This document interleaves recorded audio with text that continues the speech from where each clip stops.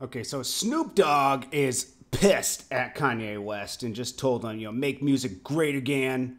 And then, he called him some other, derogatory terms. I don't blame him. We all know that Kanye West is doing this for attention, talking about, he doesn't even know what he's talking about. You know how I know that? When TMZ asked him, what would you like to amend about the 13th Amendment? He said, I don't know. T.I. chimed in, but what T.I. was saying it kind of made sense, but they already abolished chain gangs and like forced labor from prisoners, all prisoners. So, it's just, I don't know. Let's just break it down right now. This is Jordan Tower with JT News. Hit that bell, hit that subscribe button.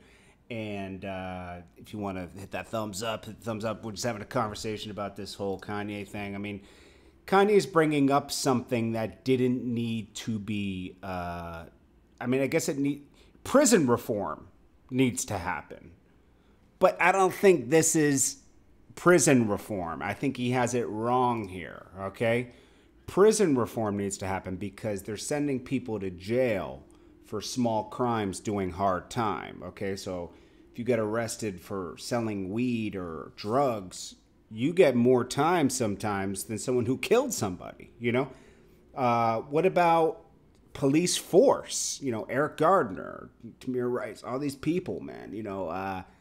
Cops shouldn't be scared of the citizens. And that's what's obviously happening, and they get away with murder. Okay, so T.I. chimed in. Man, well, it was an excellent point just raised on our travels throughout the day. Now, while I disagree with most of the shit that Kanye says in his rants, I must say that the part about trying to amend or abolish the 13th Amendment, I actually agree with. And not because I think that slavery should be instilled. No, because the 13th Amendment also says slavery is abolished unless imprisoned. Now, slavery is abolished unless imprisoned. That means that it incentivizes mass incarceration and it also increases the amount of scrutiny put on us and the laws that affect us differently than they affect white people. So I do see where he was going. I think it was horribly worded. And I think if you... Okay, I think what T.I. meant to say, he wants prison reform. Okay, that would make sense. Yes. As you can see, chain gangs had abolished. Convict leasing and all that was done in 1930s. In the 1950s, it was abolished in every state.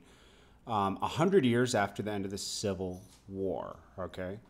Now, chain gangs were gone. That's like slavery. Okay. Now, slavery isn't held just to a color of black people. There's Jewish people were enslaved in Germany in a way. Okay. People were enslaved all over the world of different races. Okay. Yes, it hasn't happened here in America with white people. I agree. But it did happen with Chinese people. They built the railroads in a way. Okay. So that was kind of slavery in itself as well. But yes, it does need reform. But abolishing the 13th Amendment would mean slavery would be back. Okay. You want to amend it again.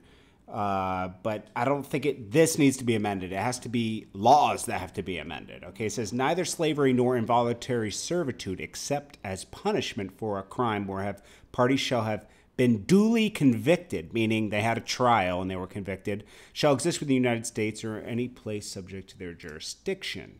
Congress shall have power to enforce this article by appropriate legislation. They might need another section, a section 3, another amendment to this and we don't know the answer, but it's a good conversation. But I think T.I. and Kanye both are off with this one. The conversation is prison reform. Yes. Okay. Anyways, guys. Appreciate you guys. It's Jordan Tower, JT News. Hit that bell, hit the subscribe button. I'll check you guys later.